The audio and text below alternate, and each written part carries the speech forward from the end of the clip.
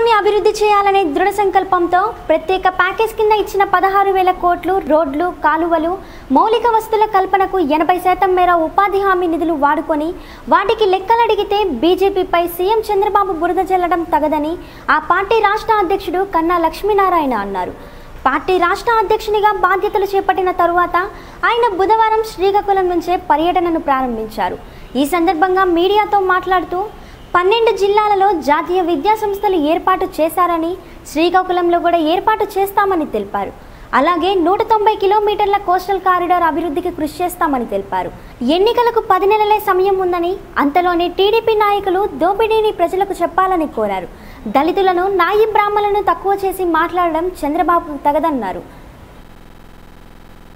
అదే సామెతగా మీరు ఇవ్వండి మేము ఇస్తాము స్టీల్ ప్లాంట్ అంటే ఇవాళ ఒక ఆయన అక్కడ ధర్నా చేస్తాడు.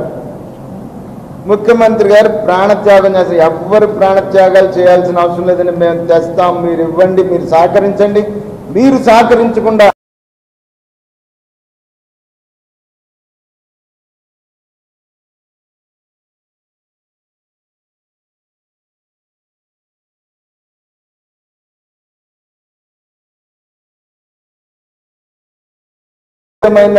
చిత్తశుద్ధి లేదు.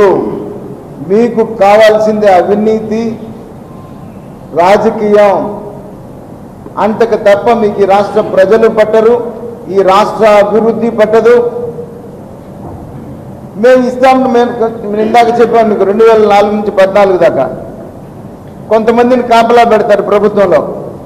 ఏదైనా స్కీమ్ ఇవ్వబోతున్నారని సంగతి తెలిస్తే ఈయన పెద్దగా మాట్లాడతాడుగో ఆ స్కీమ్ కావాలి, నేను సాధిస్తాను, దానికోసం చేస్తాను. ఆ స్కీమ్ ఆల్రెడీ అయిపోయి ఉంటుంది, జియో ఇష్యూ స్టేజ్లో ఉంటుంది. అయ్యా నువ్వు ముఖ్యమంత్రిగా ఉన్నప్పుడు ఏం చేసావు, ఇప్పుడు నువ్వేదో పెద్ద